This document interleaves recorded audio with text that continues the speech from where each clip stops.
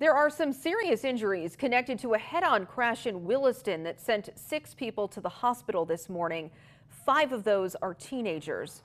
We're told injuries range from moderate to severe, but are not believed to be life-threatening. This happened before 9 this morning on Williston Road. The crash shut down traffic between South Ridge and Old Stage roads. Both vehicles are totaled. Police don't yet have a cause. This is unusual for us. We do have a lot of crashes, but it's usually the low impact crashes, single vehicle crashes. We need to really look further into what caused it.